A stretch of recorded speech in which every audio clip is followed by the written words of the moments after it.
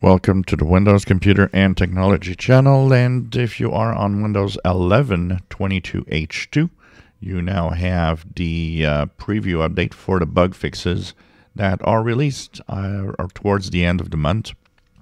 Starting next month, it's always going to be on the fourth week of every month. So starting April, we're going to have a better idea when they get out.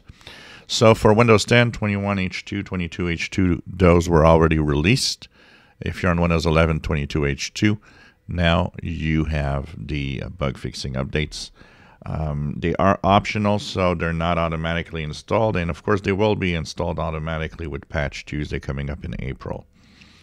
If you look at your Windows updates, so you'll see it optional there. If you install it, you will see, or if you don't, but you look at the updates, you'll see that it comes in the form of KB 5023778, and it is the cumulative update preview for Windows 11 22H2.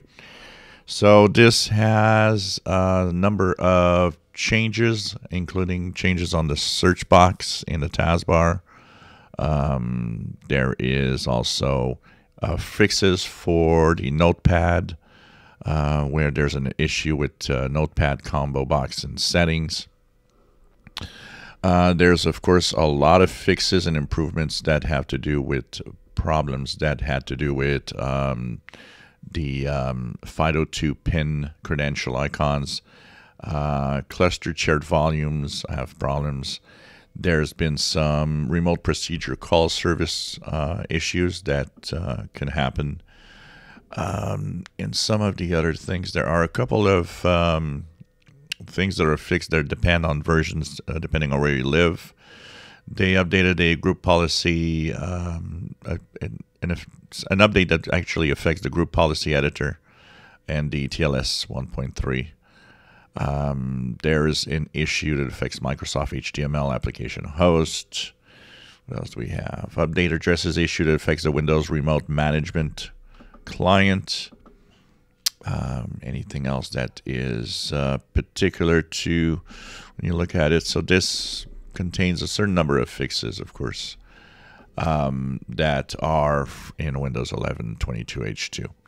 So if you have some issues, you can actually install it. Nothing that is what I can, I either hear or see from people having issues.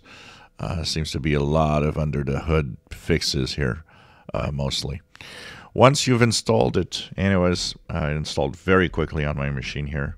And once you've installed it, if you look at the WinVer command, you'll be at 22.621.1485. 22.621.1485. This is where you should be now with the Windows 11 22H2. If you install this, of course. So this is something that is now available. And on the dark side, it apparently adds promotions to the start menu, which is something that we talked about a lot, but there's apparently some little promotions that are in there for the start menu. If I look at my start menu, I don't see anything particular. Yeah, recommended here, Outlook. There's kind of some promotion maybe going on for sure. So there might be these little things like that, which is sad. I always say that there shouldn't be such a thing within Windows.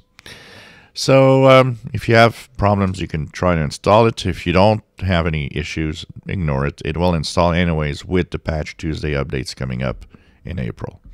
If you enjoy my videos, please subscribe, give us a thumbs up. Thank you for watching.